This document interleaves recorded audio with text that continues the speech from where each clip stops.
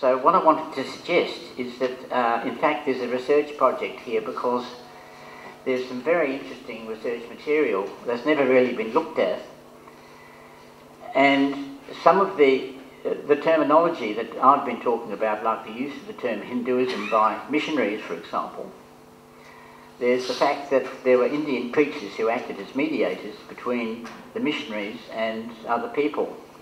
This material lies, there's reports of the Indian preachers' papers are in a lot of different missionary societies. And what these Indian preachers were trying to do was to translate what the missionaries were saying about Hinduism into what ordinary people would understand. And I think that that's one way to go, that's one source that would help us to understand how this notion, these concepts, these colonial ideas were being fed into a much more general sort of Indian context. I think that's one thing. The other thing is that I think a lot of missionaries and others at the time and later were very much aware of these linguistic problems. And so, you know, you had the activities of Bible societies and the history of these societies and the process by which they came to translate Indian concepts. There's nobody's done any recent history on Bible societies, history of translations and so on. Now, you know, there is the United Bible Society in New York and so on, but this is this is sort of monopolised by people who are in the trade, so to speak, who are engaged in dialogue with people of other faiths.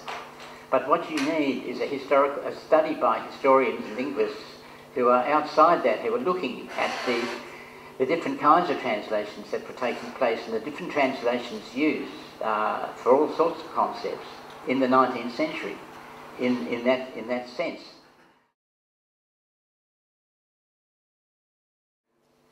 I think Akhil formulated the 2 points he began with in a very productive way. And I think we should combine the 2 points.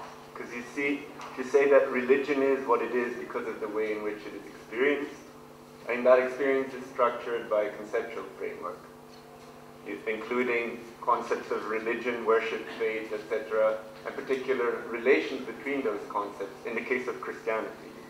Now, when Europeans came to India and saw the local traditions, they structured their experience through that conceptual framework. They see these traditions as religions, worship, doctrine, gods, etc. And they also establish particular relationships. I mean, you see the stories, traditional stories as doctrines, practices as the embodiment of these doctrines. So in that sense, as Balu said yesterday, Hinduism becomes a unit of experience for the Europeans. Now, I think we all agree that Indian traditions are experienced through a completely different conceptual framework.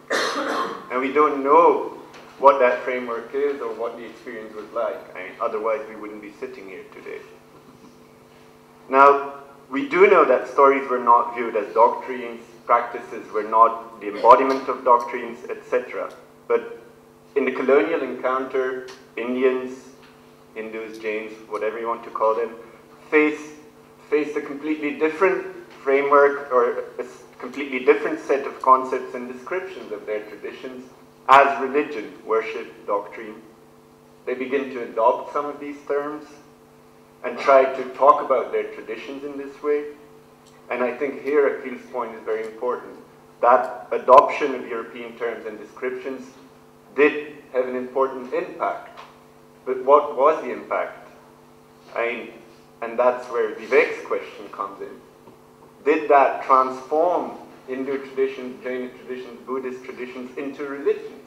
No, because Indians adopted the terms and some of the descriptions, but not the framework within which those concepts made sense and were interrelated. So, to conclude, basically, I think a double occlusion occurred. On the one hand, the original framework of experience lost its clarity, accessibility, because the European terms and descriptions were adopted, and some of the Sanskrit and vernacular terms were used to translate those, and that's the first distortion. On the other hand, concepts that were adopted from European Christians, like religion, worship, God, faith, were distorted because they were mapped onto the Indian experience of puja, stories, practices. I think that's, to combine the 2 points, that's the problem we face today. It's this double inclusion.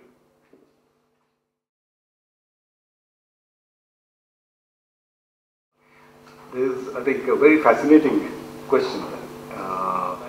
I don't know if there is, I mean, I would not think of Foucault as a constructionist, though it is a very popular interpretation of him. He talked about history of sexuality and sexuality as something constructed. Whereas I take the view that is completely mistaken, that I take the view that Foucault argued something like, I think, what Balu argued, that actually sexuality was, in a very serious sense, a way of talking which completely occluded a domain of experience. And for him, the question was, how did this happen?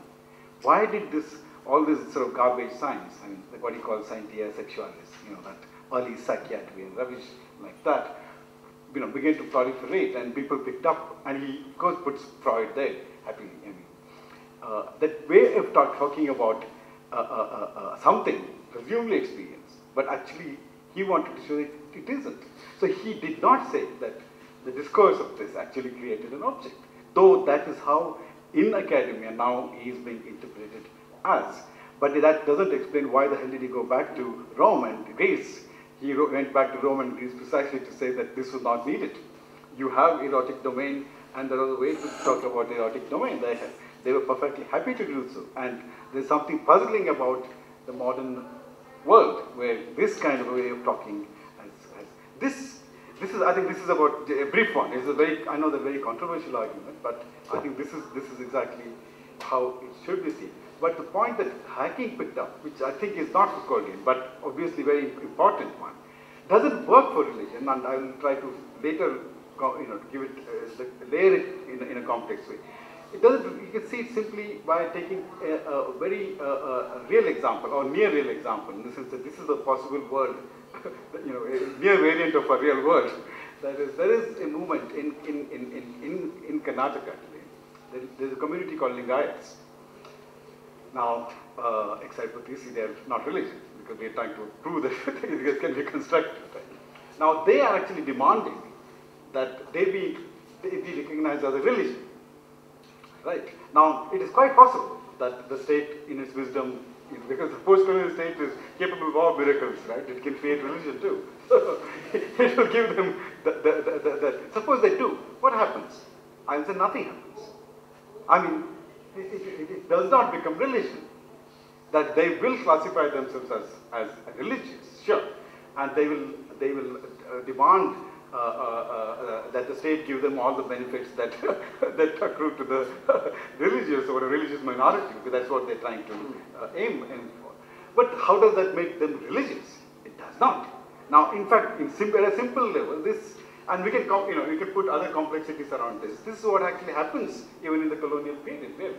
So there is a counter that the state is, and there is people who look at it, but nothing else happens. The whole thing that you described, which I missed, unfortunately, about the religion as experience, the structuring of the experience of the world, that doesn't happen. So this what here happens, So to then say that, look, there is religion in India, or the colonial state creating religion, is in some way a very sloppy way of speaking. I mean, it is really a misleading way of speaking.